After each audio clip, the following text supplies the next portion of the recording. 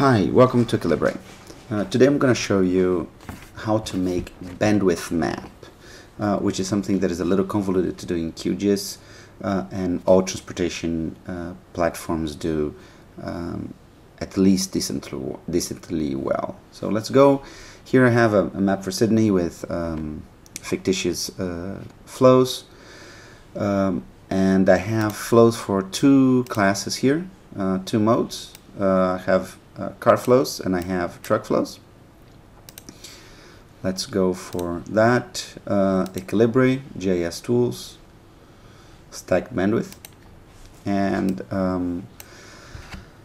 let's say I want to do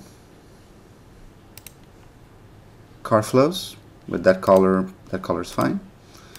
Add band. Now I want truck flows. You can choose from here if you want. It changes there automatically for you.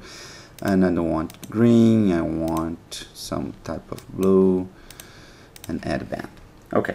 A few things you can do with this. You can move up and down and whatever order if you want. You can delete if you want and say, oh no, I want to add it back.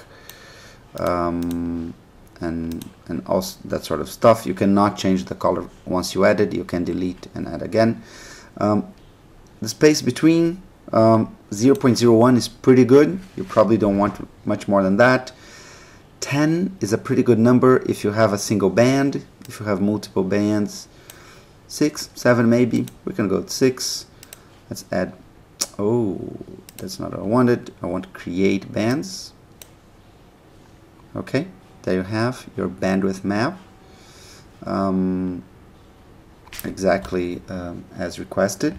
If you notice, if you go there, properties, and style, you're going to see the original design, the original style for the line was not overwritten. I just added the new styles.